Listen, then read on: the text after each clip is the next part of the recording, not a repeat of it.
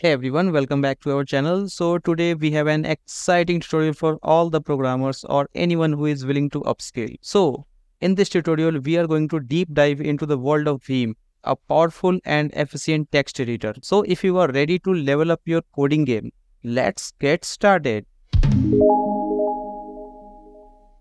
Before we start, let's briefly talk about what VIM is. VIM stands for VI Improve, and it is a text editor that comes pre-installed on most of the Unix or Linux-based system. It is known for its speed, versatility, and its minimal design. Trust me, once you get the hang of it, you will navigating and editing the text like a pro. Now we will make a file using VIM. So to make a file using VIM, write VIM and after that name of the file. So we will creating a file with name hello.txt, and after that you have to press enter key. And here in the VIM there are two modes of VIM.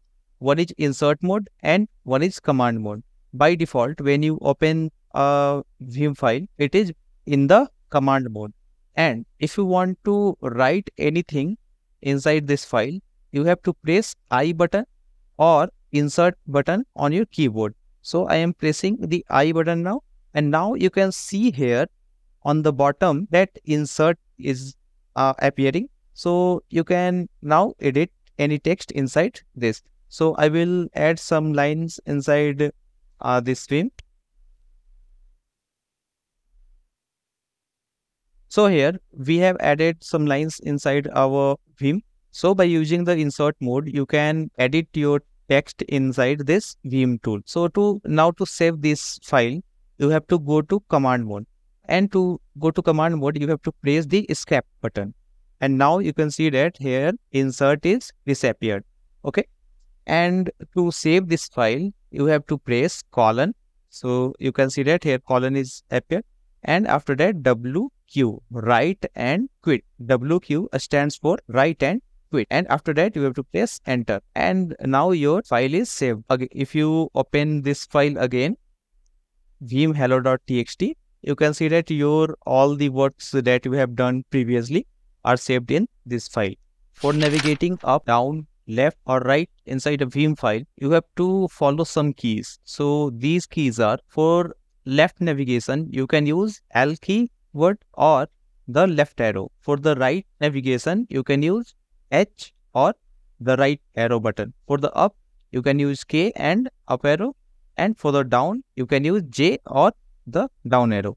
So now we will see how navigation works inside our VIM file. So if I press J, so it will not move anywhere.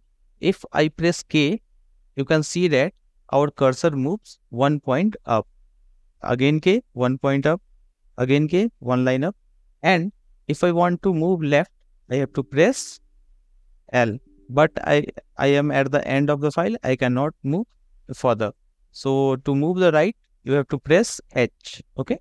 So by pressing H, you can move right, and by pressing left, you can move to the left. Now let's say you have to move 3 lines down. So in the VIM, we can associate numbers with the navigation button. So if I have to move 3 lines down from the first line, I will press 3J. And you can see that my cursor comes from the first line to the 4th line, because it is moving 3 lines downward, 1, 2 and 3. And now let's say I have to move 10 letters to the left. So I will press 10, and after that I will press L. So from here, my cursor moved to here. So by using these shortcut methods, you can navigate to the files easier. Now we will see how to delete a single character, a single word or line in the VIM very fast. So when you are in the command mode, and if you want to delete a single character, you have to only press X. So if I press X here, you can see that a single character is being deleted. You can also press the delete button. So instead of X, you can press the delete button of your keyboard. Okay. So by pressing these 2 keywords, you can delete a single character from your VIM. Now to delete a word, let's say I want to delete Linux from here. So I will navigate to the this word and I will press DW. Okay. So if you press DW, then your word will be deleted. So the best practice is that first you go to the starting point of your word and then you have to press DW, and you can see that our Linux is gone. And to undo this, you can press U. So by pressing U, you can undo the any operation you have done. And now to delete a line, let's say I don't want this third line. Okay. Now to delete a line in Vim, you have to use DD command.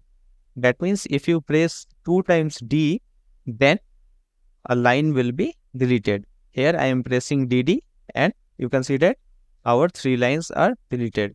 And to undo these operations, you have to press U. I have pressed U and my delete line reappears. If I press U again, again it is doing undo. And if I press U again, it is doing undo. So in this part, you have understood how to delete a single word. So in this part, you have understood how to delete a single character by pressing X. You can delete a single word by pressing DW, and to delete the entire line, you have to press DD. So the deletion part is completed.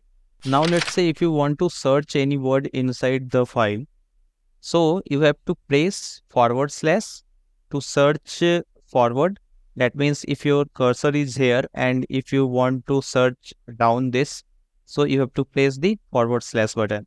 And after that, insert the key, whatever you want to find. So let's say we want to find Linux. Okay. So if I type the Linux, you can see that here cursor is coming. And now let's say if you want to search in the backward direction, that means your cursor is here, press ?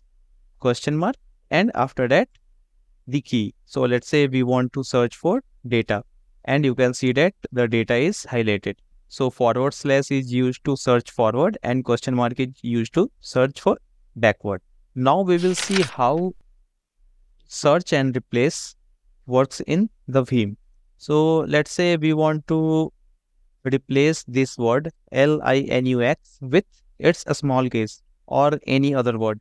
So to find and replace, you have to press :S. After that, /, that means search for word, and I am searching Linux, and replace it with Linux-1 or anything you want. And after that, /G. So this will replace the word in which your cursor is present. So this will only replace the first line Linux. Okay. So our Linux is get replaced by Linux-1. And now if you want to replace all the occurrences of Linux in the file, so you have to do :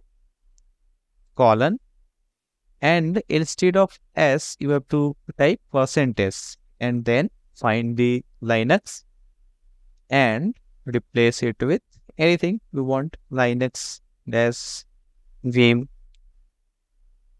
and /G.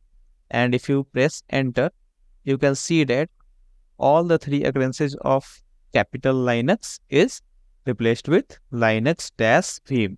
So hope you have understood the basics of Vim, how we can create file in the Vim, how we can insert text and save the file.